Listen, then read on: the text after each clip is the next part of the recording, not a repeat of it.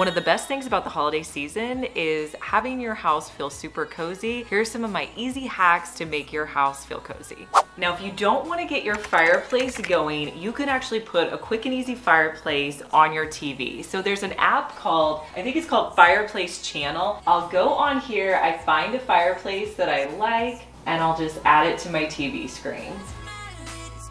Instant fireplace.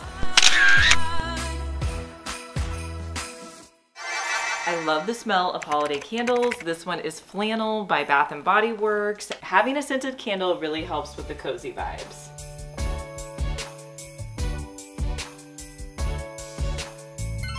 In November and December, to make my house feel really cozy, I love to have music on my TV. I actually have a subscription to Amazon Music. I love Amazon Music because you can go through different holiday stations. They also have like curated playlists, and then they also have different Christmas albums, so many different things to choose from. So it's fun to have in the holidays, and I usually will just pick a playlist and put it on and then just have it playing throughout the house. Pillows are an easy thing that you can swap out, and they just make your house look a little bit more cozy, and you can add in some more festive ones. Now, typically, you guys know I really like a neutral pillow, but for the holidays, I like to add a little bit more color. So I'm gonna switch out my throw blanket and my pillows right now.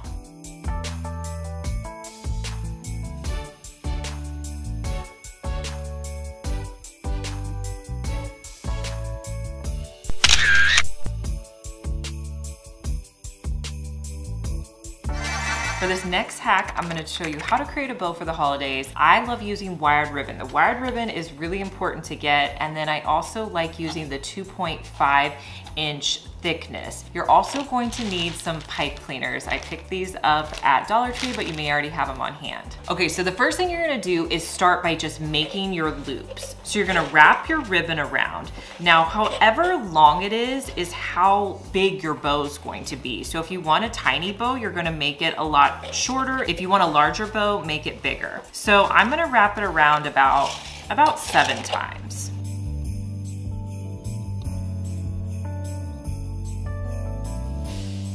Let's do 6. We'll do 6 times. And then you're gonna stop in the back a little bit past the middle. And then I'm just gonna cut it off there. Okay, so now you need to determine where the middle is going to be. So I'm just going to fold it in half and then crease it down. And now you can kind of see where your middle portion is. So what you're going to do at that center portion, hold it together and pinch it on the back. Then you're going to wrap your pipe cleaner around, and then you're just going to start wrapping your pipe cleaner to make it as tight as possible. Make sure you have it in the center. Mine's a little off to the side, and wrap it like several times to hold it in place. Okay, the next step is fluffing the bow. And this is the part I think people get the most nervous about, or don't think they know what they're doing when it comes to this step. So all you're going to do is simply pull these loops out, and then you're going to spread them going to the right, to the left. Some you're going to put in the back. So my first loop right here, I'm gonna pull this out, and I'm just gonna pull it to the top there. Now my next loop, I'm gonna pull out and pull it to this side. Now with this next one, let's go to the back. And just keep kind of pulling them apart. Now if you have like a tail like that, a lot of times I don't pull that one apart. Okay, so that doesn't look great, but that's okay. Just go with me. Now flip it to the other side, do the exact same thing.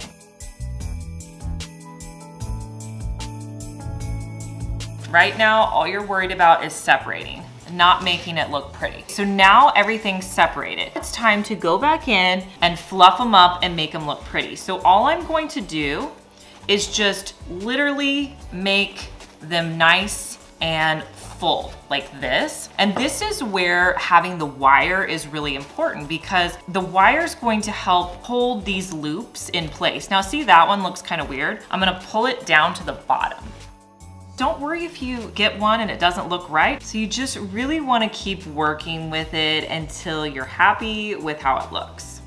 Here's the final look. The other cool thing is you can use the ends of your pipe cleaner to attach it to your staircase. You could also put it on your tree, your mantle, or a present.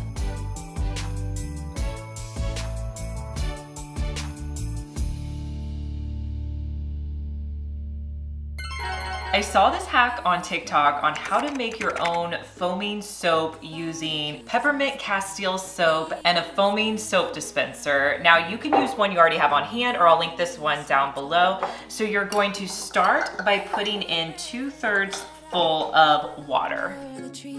I'm gonna put in about 3 tablespoons of the pure castile soap. Next, you're just going to put the lid back on. Make sure you leave enough room so that you can shake it up. And then you'll just, oh. Now you have some foaming hand soap and it smells like Christmas. To turn it into a gift, I'm just going to use some red and white twine. And then I had a few of these Dollar Tree floral pieces.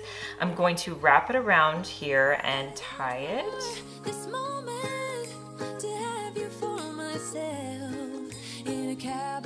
Okay, so you have your sprigs, and then I'm just going to tie it loosely onto my soap container and then trim off the excess. You can give this as a gift or keep it for yourself.